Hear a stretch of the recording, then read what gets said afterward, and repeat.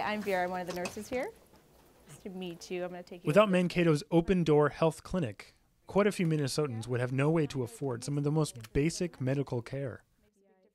My husband had insurance. He had worked for 21 years at a job, and then he had 4 heart attacks, and they ended up basically letting him go, and the insurance got dropped.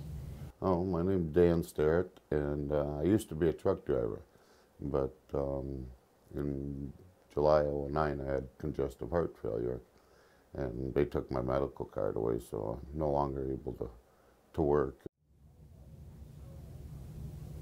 When you lose everything, it takes a lot to climb out of how depressing that is. They're going to do them randomly throughout to find people like here that really care, that really see a need,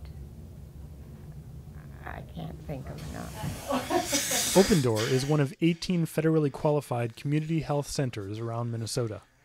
The whole premise of community health centers is how do we provide effective low-cost care to patients that have particular barriers to being served. People need to have good health care to keep them productive in society. If people are sick, they're going to have a poor attendance at work, kids won't learn as well at school, and so we want to help people be productive members of society. Our patient population is predominantly people who are between insurance, have recently lost their insurance, or never had insurance to begin with. I live in a real low fixed income.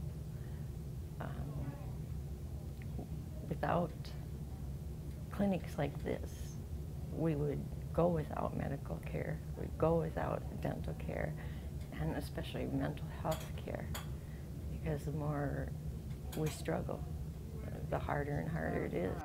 Focusing on preventative care for those without affordable medical access helps control long-term costs for the entire system. It's a step in the right direction, but it doesn't excuse policymakers from finding a sustainable solution.